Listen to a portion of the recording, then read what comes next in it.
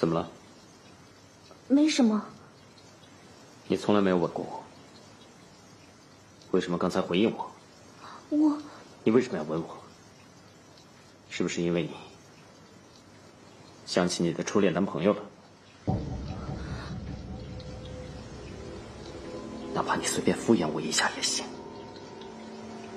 你以前不是很能装的吗？怎么还没几天你就忍不了了？那份合同还没有签约呢，你就忍不了了？如果真的忍不了了，你就马上给我滚！你要去哪儿就去哪儿。我没有。没有什么？是，我刚才是想起了萧山，可是那是因为我今天跟你在一起很开心，是前所未有的开心，就像以前我跟萧山那么开心。谁稀罕跟他一样？少谦，少谦，少谦，滚开！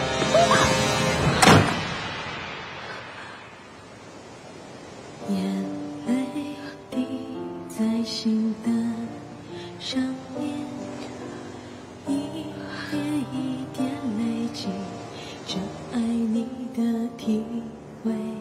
如果是心不愿后悔，这是种幸福啊，还是种宿醉？世界在变，谁能打造永远？纵然我在心里天天喊你千万遍，在梦里我看着你整的容颜，幸福只是虚构的一瞬间，我也明白全是过无语言，回头心上已无觉。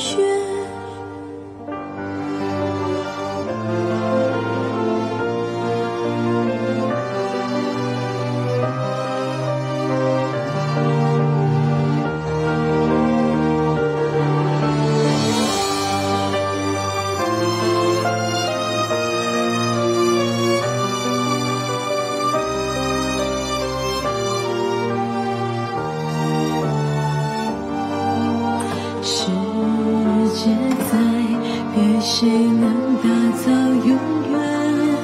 纵然我在心里天天喊你千万遍，在梦里我看着你整的容颜，幸福只是虚构的一瞬间，我也明白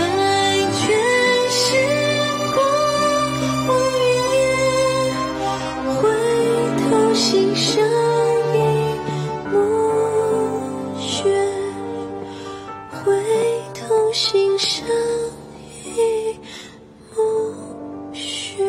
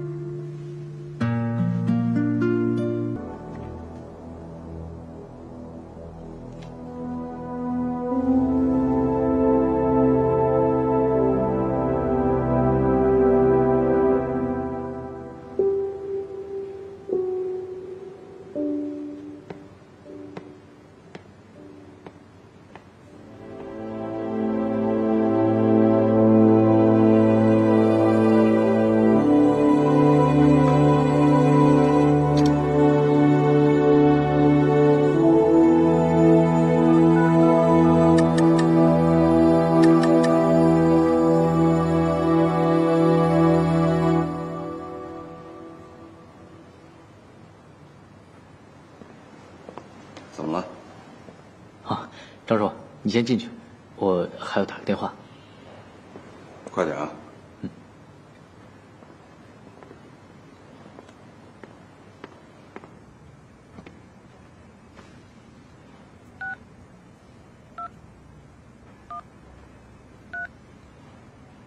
喂，同学。对不起，打扰你了。没事，你说。我想问你一下，你知不知道莫少谦在海边有一套房子啊？知道，怎么了？你跟他在一起啊？不是，你能不能告诉我，这房子对他来说有什么特殊意义吗？这个房子是他爸之前留下来的。很早以前听说他爸想把这片海滩变成一片良港，所以就盖了这房子。之后莫氏面临破产危机，我爸接手之后清点莫氏手下的财产，这个房子也是其中之一，是莫少先求我爸爸把它留给他的，要不然这房子早就卖了。那你知不知道里面有一间书房？书房？什么书房？哦，那算了，没什么，谢谢你啊。哎，有什么事吗？我姐姐去找过你。啊，不是，你别多想了，那我不打扰你了，再见。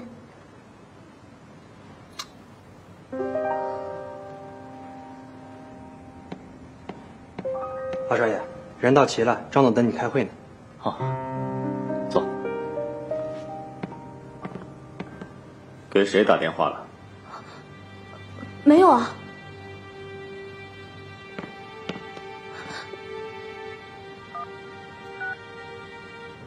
打给穆志飞干什么？没什么呀，你又不理我，我一个人闷着，随便找人聊聊天了。原来你心里面不止一个男人，除了那个萧山以外，还有个穆振飞。你想的男人可真多呀。说，还有谁？打给他们，让他们全部来陪你。我把这房间让给你们了。打，打，来打！你说什么呢？想得那么脏！你是不是跟穆振飞合谋？是他让你来找我的，是不是？我不是你们这种生意人会算计别人。你为什么打给他？我是想问他关于房子的事情，我想知道为什么你心情不好就会躲在里面，我想知道为什么所有的窗户都被涂黑了。不是跟你说过不让你进去的吗？我不过是想知道。跟你有什么关系？你以为你是谁呀？啊？是，我不是你的神，我只是一个跟了你3年的女人，我只是想你知道，你有什么事情都不妨说出来，别闷在心里，把自己憋死了，也把别人给憋死了，我好难受。